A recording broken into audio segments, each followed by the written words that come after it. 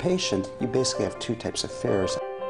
There's the fear of what's going to happen to me on a daily basis, and there's also the fear of what your ultimate outcome is going to be.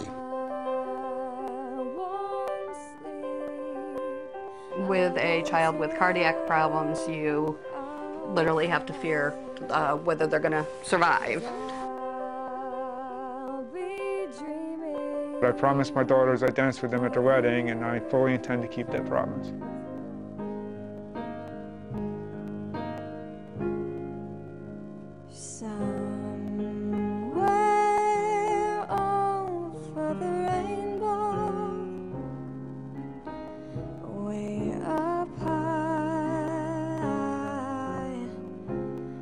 Okay, what day are you coming in?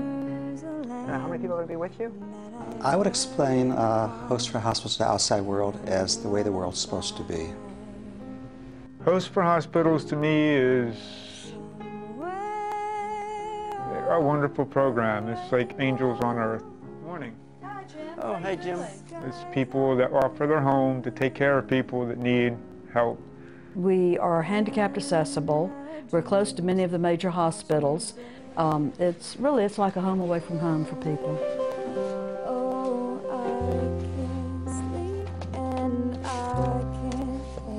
Hosts for Hospitals has been able to alleviate some of that strain for those patients by giving them a comfortable, free place to stay with a host family. I am a cancer survivor myself, and the co-founder, Mike Akenbaum, and myself came to creating Hosts for Hospitals out of our own personal experiences. Back in 1988, I had not been feeling especially well. My diagnosis was acute leukemia. We went to a specialist, and he told me there was nothing that could be done for me.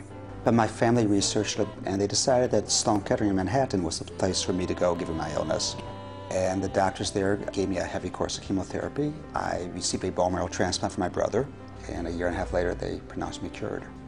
But it cost us $20,000 to rent an apartment for $3,000 each month. After I had my illness, I realized firsthand what the need was, and we did learn about a program in Boston that was doing this type of thing. I realized that could be done in Philadelphia. Philadelphia is the city of brotherly love. Let's try.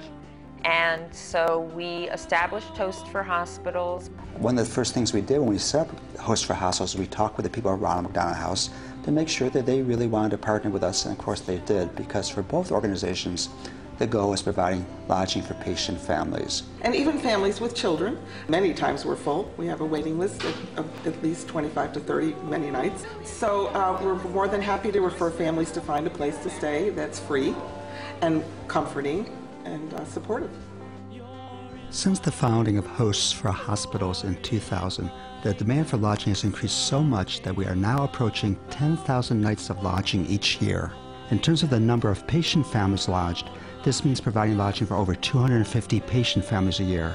In terms of the number of hosts who have provided lodging, about 400 host families have welcomed patient families into their homes. And regarding money saved, since the year 2000, these host families have saved their patient families a combined total of over $3.5 million.